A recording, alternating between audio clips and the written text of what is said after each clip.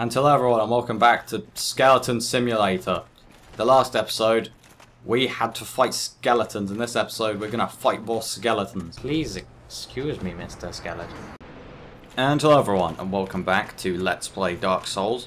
Last episode we got most of the way through the Catacombs. This episode, hopefully, we'll finish it off.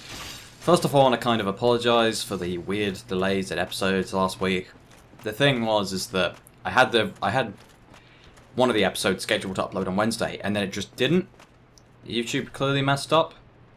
And so when I noticed this on Thursday, when I went to preemptively upload the last episode, for like Friday's episode, I just had to re-upload Wednesdays instead. So then I uploaded Fridays on Saturday.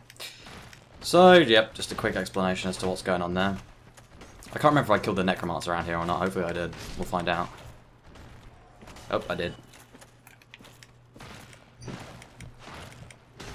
So that's all good.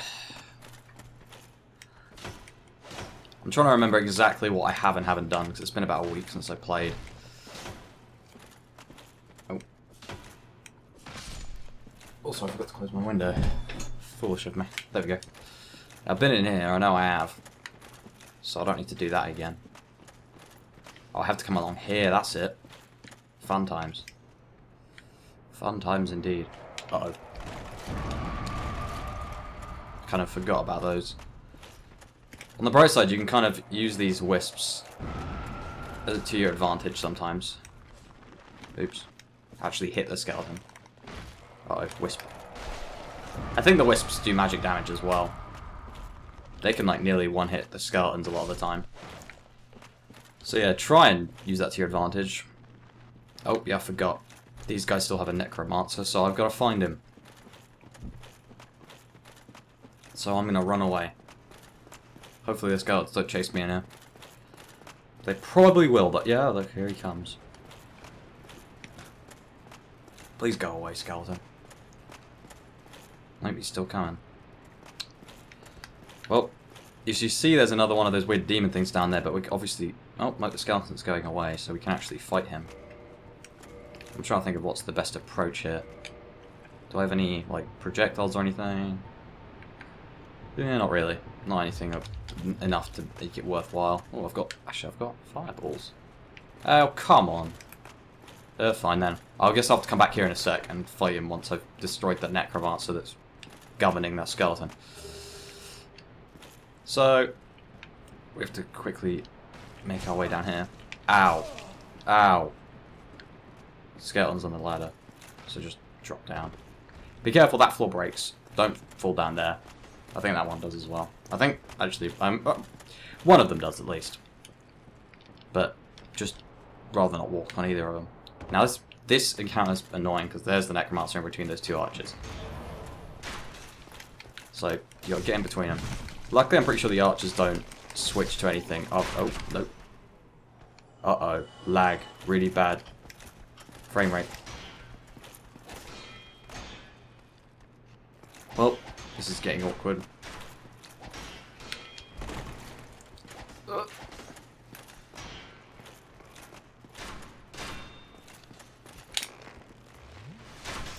Okay. I ain't dead. Still living. Okay. Oh. There are more out here. Oh, I'm nearly dead again already.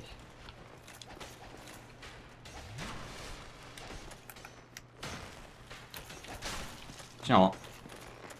Let's deal with... Do you know what? Let's do the take the easy... Oh my god, I got headshot. If you get headshot by a projectile, you get stunned for way longer. Oh dear. And our friends bone wheel skeletons are here. These guys are evil, as you'll see. Yep. Well, on the right side I killed the necromancer. I kind of expected that to happen after how poorly that went. I should have just rushed straight back to the ladder, but I didn't. So yeah. Make note of that. I normally do rush straight back to the ladder. Oh well.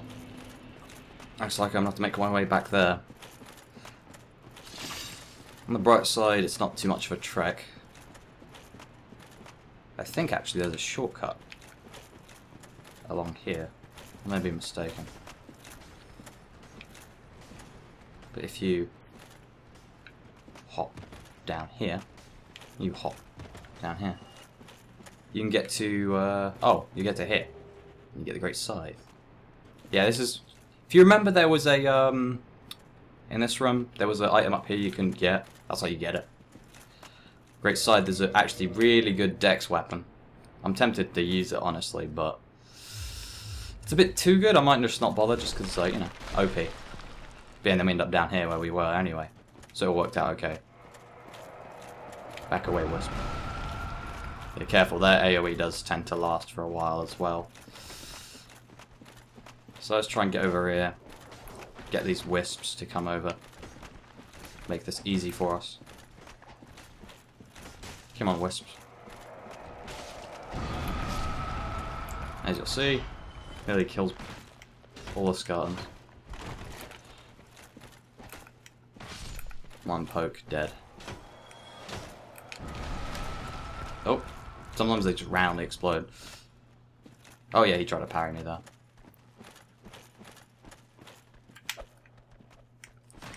I'm just gonna kick him. And skeleton down. There's one more Wisp over there just hanging out. But there's no point in bothering to go out of your way to deal with them because they just tend to hang around wherever they are. And they're too slow to follow you anywhere anyway. So anyway, now we can fight this thing. I'm just going to take a sip before I do. Right. Might as well be at full health. I'm going to see how much a fireball does, because I doubt it does much. Yeah, there's nothing. Yeah, this guy has substantially more HP than the other one we fought.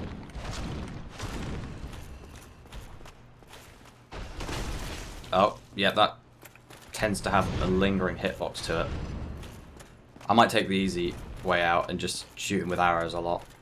I might do that, actually, now that I think about it. Because I still have loads of arrows from way long ago, back when we got the Drake sword. Oh. Well, that was an oversight by me. I don't have enough dexterity. I've only got the longbow on me, I don't have enough dexterity. Well, I guess I'm not doing the coward's way out then. Unfortunate.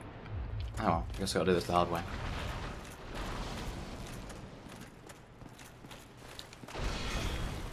Yeah. Fighting him in this enclosed space is a bit of an annoyance. Especially because it's like really hard to avoid that attack in here. On the bright side, seeing as we have decent armor now, it's a bit easier not to instantly die. It's better just to probably like dodge back when it comes to that attack. Yeah, just dodge away. Yeah, he'll also sometimes do a hop back. So you can just like... Sometimes you can actually lure him out of... I tried to roll, but I think I was out of stamina. Oh dear. I lost all those souls from... Oh, I lost all those souls down there as well, like 5,000. That's the first time I've lost souls. It might not be the first time I've lost souls. Probably not, actually. No, because I lost them earlier in the Catacombs. Well, in that case, I'm going to cut it until I'm back there with that guy. Actually, probably until I'm back there and I've killed him, because it's a long, grueling, pointless, mess of a time. So yeah, I'll cut it to when I've killed him, so I'll see you in a bit. Oh. Well, that was quick. I never normally die to this guy, so it's kind of surprising.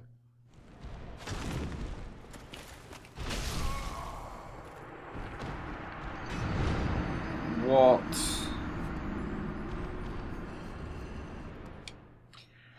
You know what? After spending nearly 10 minutes fighting that guy, because I am being crap about it, I've decided I will save that for later. Because clearly, it's not going well.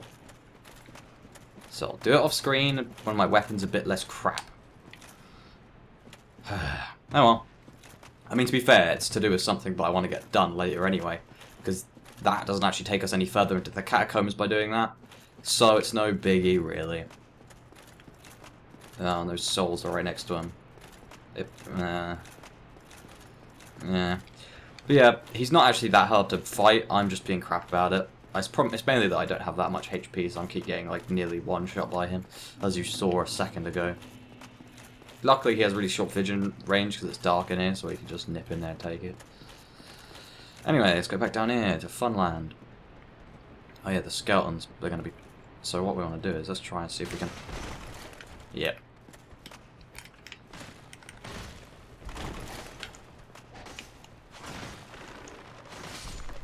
There we go.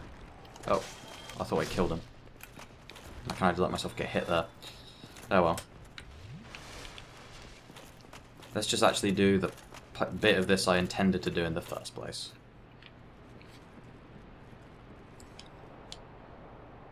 I'm going to come down here. There's a couple more things we want to do before we finish off this area.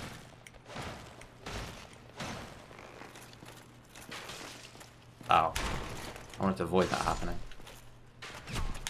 Ow. And apparently headshots make you lag.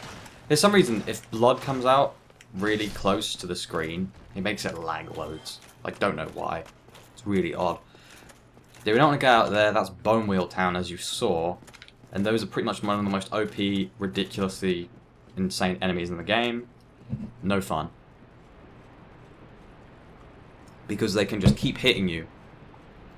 Because just the act of them rolling does loads of damage. And they just keep doing it for like loads of hits. So, and also if you try to block it, it just drains all your stamina. But we want to actually go down here now. Because we're lucky we're, I guess, invincible during that. But yeah, this guy, he's probably one of the most powerful Black Knights in terms of when you normally fight him. Because the Catacombs can be done right at the beginning of the game, or right near the end. It's a bit of a weird area. You want to watch out for that. He's got a lot of really weirdly fast attacks for a great axe wielder. Also, all his attacks, like, leave him like in a really weird angle. I think he's got this insanely fast leaping attack as well. I might be wrong. But yeah, you want to be aware that he is rather dangerous. Also, I don't like parrying him, so I don't try. Hang on. Luckily, the great axe he wields is actually rather short range, whereas when you get the version that players can use, it's actually rather long range. It's a bit weird. Okay, let's try and get behind him. The thing is that a lot of the time... Oh great, there's a wisp. See, there's a wisp over there.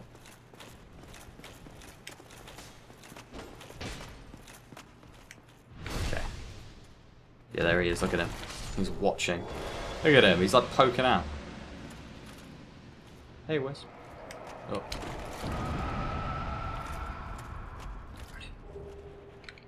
But there's our friends, the Bone Wheel Skeletons. This area is hell. It's just hell. It really is. If I can clear it out, though, it'll be great. He's already noticed me, I think. I think sometimes they actually come all the way up here. I don't think bone wheels can climb ladders, though. Sometimes they just roll into this... Actually, if you come down here, they sometimes just roll into the wall a lot. If I can, I'd like to be able to throw stuff down at them. But knowing my luck, I won't be able to... Yep. I don't want to fall down there, though, because that's just instant death. Kind of back myself into the corner, kid. Don't roll. Yeah, that's just a meat grinder of pain and suffering down there. I'm trying to, like, not fall myself off the edge here. And Ralph's casts. Great. I'm trying to think of a way out here. There might not be one. Unfortunately, I have very much backed myself into a corner.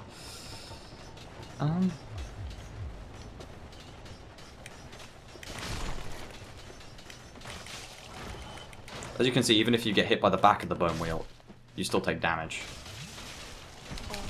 You see that? That is pretty much why... No! The bone wheel is insane. Oh, come on. The only way to... Oh! That was obscenely long range. The only way to successfully deal with the bone wheel in the ideal situation is to outright avoid its attacks. Oh, they're all coming towards me at once. Ugh. I want to aggro one at once, but they... all... Okay, the other two are like backing off. Nope. Okay, that one's noticed me, so I'm going to try and back off a bit. Yeah, as you can see, when you get... Luckily, they... One nice thing is that they only don't have insane amounts of health. Oh god, my stick's getting all iffy. Stop. Oh, yeah, sometimes for some reason, sometimes they fall through that wall. I forgot about that. I've had it happen to me a lot. But sometimes they'll drive too far into that wall and just fall through it. I don't think do they ever die? Because I'm not getting souls.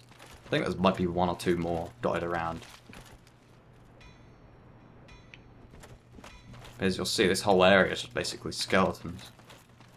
They've just been thrown all down here. Why these ones don't revive? Dunno. Oh, there you go. Souls. It took a long time for those bone wheels to fall and die. I think there might be one around here. Oh, yeah, there we go. Might be wrong there. No, there's not. Well, in that case, there's a couple last things we want to do before we finish this off. As you see, there's an item up there. So we want to get that.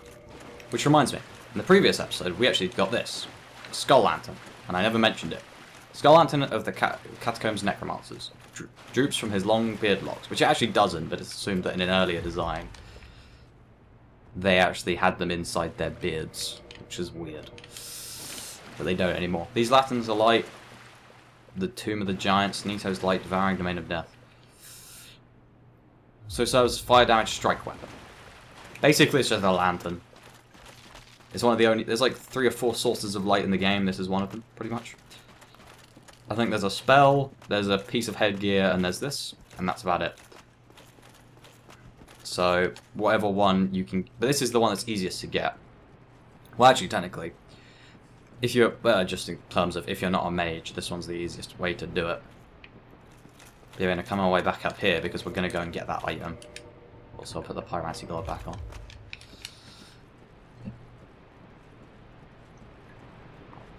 I call it a pyromancy glove, but it's not a glove at all. Like in any way. It's just a flame. I don't know. They don't really go into specifics of... Because, like... he just gives it to you. What's his name? He's got a really long name. I always forget it. But the pyromancer guy just gives you the flame. He's like, here you go. Your very own flame. And it's like, oh, that was easy. I forgot. These guys came back for some reason. Oh yeah, because I never killed them. Well, this is unfortunate. I've completely forgot I hadn't killed these guys already. Whoa! That skeleton just launched himself at me.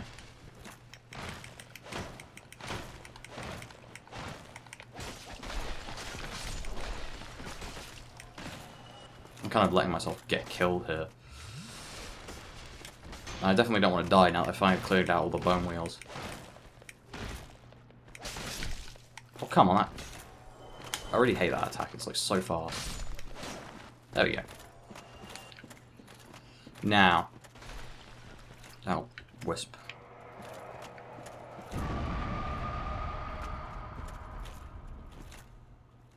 Now we're going to kind of drop down here, I'm pretty sure. Yeah, I think this is it. Yep. There's a lot of damage though. And you get large sword name of soldier and whatever's down here. I bet I don't die from this drop. I don't think I will. Yeah. Don't want to waste an Estus because it's just before a boss fight. Hopefully we won't need that many Estus though. But we get a mace and priest set, which is nice, I guess. So, whoop-de-doo. There's one more thing, though. You hear that? Well, there's a reason for that. We're gonna go find it. Also, I like how these two have actually perfectly propped up. Ruin it. So I'll cut to when I get to the area we want to get to. I'll see you in a bit. And anyway, here we are back in this room. We want to come down here, and hopefully we can lead this guy off the edge. Yep. Yep. There we go, just as planned. And that's where we got the Great Scythe, if you remember. There's a Necromancer down here. And you remember I fell to my death. There's a reason there's a pit here. Because we want to drop down it. Oh, that skeleton didn't die. Whoop-de-doo. And also, I just want to check, do we have any healing items? Because I probably want to heal. Oh, we got humanity, that's all we got. Well. Yeah, you want to be at decent health when you drop down here. I'm going to waste some humanity.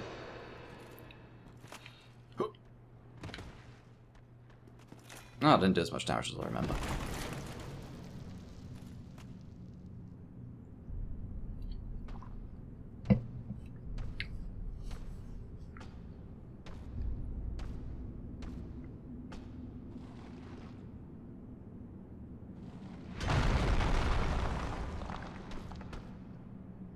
Be gone with you. You'll spoil my focus.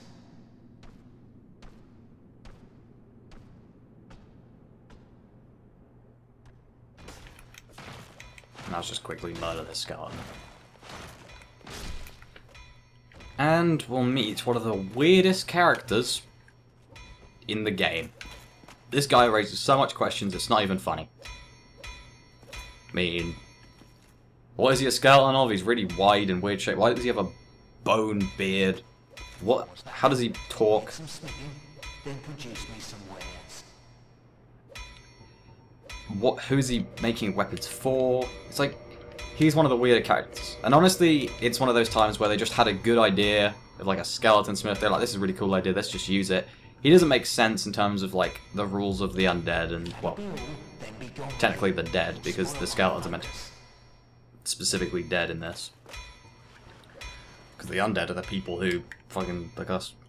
Oops, I swore, I'm sorry. Please forgive me. But yeah.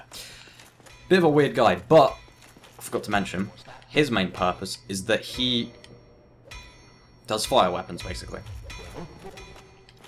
There are 3 types of fire weapons. Well, actually, there's 2 types of fire weapons. There's fire and there's chaos. And he can do those. He can get fire to +10 and chaos to +5.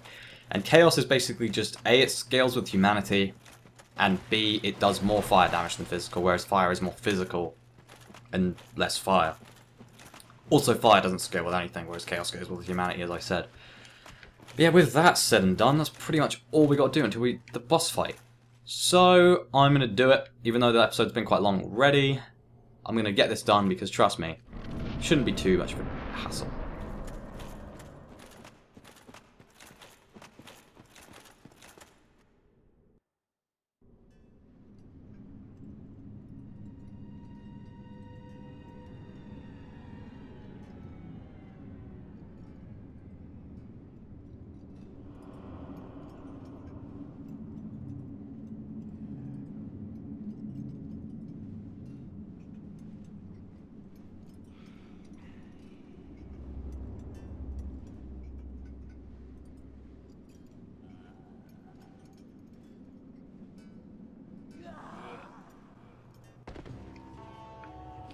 Welcome to one of the weirdest boss fights in the game.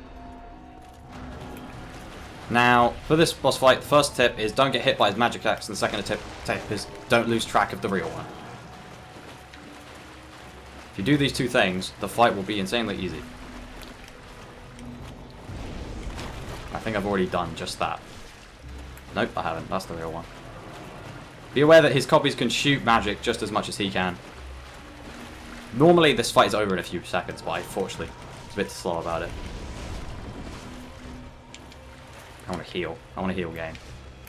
But as you'll see, this boss's health is insanely low.